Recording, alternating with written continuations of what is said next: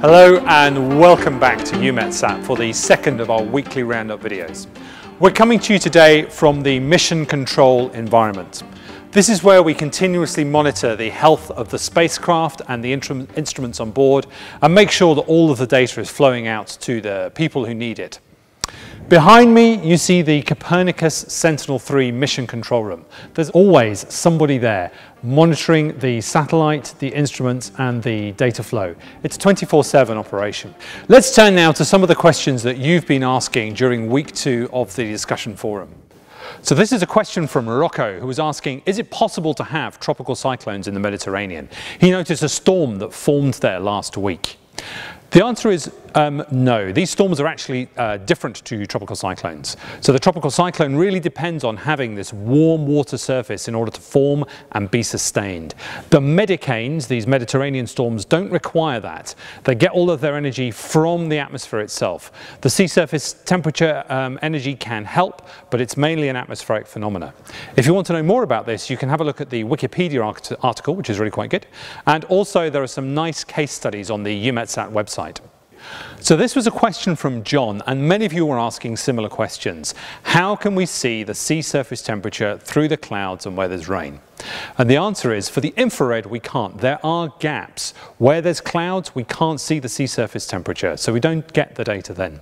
We've been working with Japan to get some of the data from one of their satellites, and that's really wonderful because we're starting to see sea surface temperature measurements underneath the clouds using a microwave instrument. And that's really important to fill in some of these gaps. The one gap that remains is where there's rain. So in this case, we have to wait until the rain's moved over, get the next satellite pass, and then see the sea surface temperature then. So this was a question from Balasaheb, who was asking, how do countries go about sharing their satellite data? For us, this is an incredibly important part of what we do as an organization.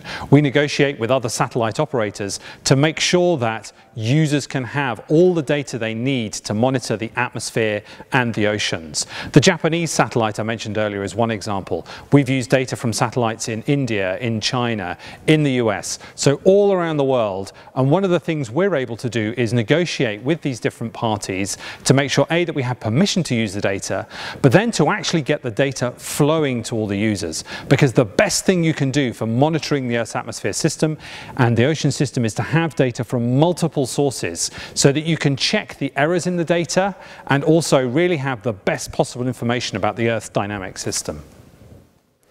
So this was a question from Maria Jose, who was asking, why is the Earth's gravity different at the poles and at the equator? And that's because the Earth is slightly squashed. The poles are squashed in and the equator slightly sticks out, and that has an effect on the Earth's gravitational field. You don't know it walking around. If you were to be at the equator and then at the poles, you wouldn't feel the difference, but you can see it in the data. Having this high, accurate knowledge of the Earth's gravitational field is what means that we can get these really high accuracy sea surface height measurements of only a few centimeters, so we can see these tiny variations in the sea surface height, which is incredibly important. So this was a question from Dave, who was asking about storm surges, and a number of you were asking about storm surges during the week in the forums. So where the storm surges, you can have them all around the world, but where they become really important is where you have low-lying coastlines. So in Europe, one of the most dangerous places is between the Netherlands and the United Kingdom, where on both sides of the channel you have low-lying coastlines.